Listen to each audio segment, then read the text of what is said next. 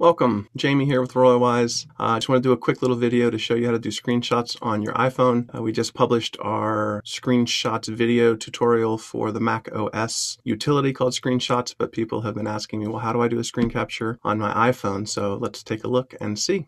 So here I am on my iPhone 12 Pro, and to do a screenshot, we're looking for the buttons on the side of the phone. On the one side, we're looking for the power or sleep button, and on the other side, we're looking for the volume up button. If we push those two buttons at the same time, we get an instant screen capture. Don't hold them down too long, just press and release. Now we do have the floating thumbnail as a preview, but if I ignore that, it'll just kind of go away, and I can find that later in my Photos application. But another great feature is once I have that floating thumbnail, I can tap on it and pull it up into the editor, which allows me to edit and or mark up this photo. So let's go over some of those features. First off, I've got my crop handles, and I can grab a handle and just come up and crop some of this out if I want to. And along the bottom, you notice I have a series of different pins, and I can decide on whether I want a thicker or thinner pin tip, or if I want it to be more or less opaque. The other decision I have to make is what color would I like to use, and I can choose from the spectrum, or I can use some sliders, but the grid is easy enough for me. Go ahead and make that purple. And now all I have to do is write on the photo, and there's my markup ready to go. Also along the bottom on the far right, you'll notice there's a plus sign. If I tap that plus sign,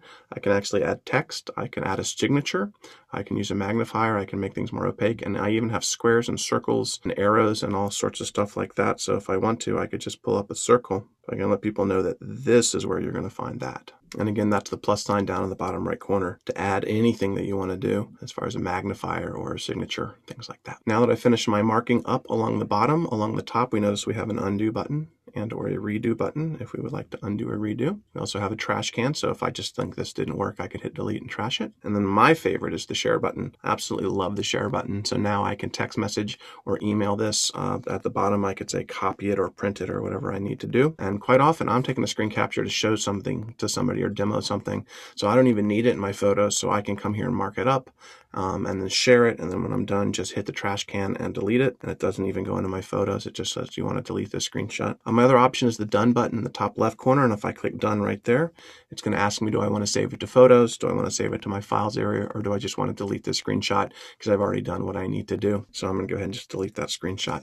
So there you have it. Super quick, super easy, leveraging that power sleep button. And on the newer phones, we're going to be using the volume up button. And on the older phones, we're going to be using that home button. Again, Jamie with Royalwise. If you like this video, please give me a like, make a comment if you have any questions, and subscribe to our YouTube channel or come visit us at royalwise.com. Thanks again. Have a great day.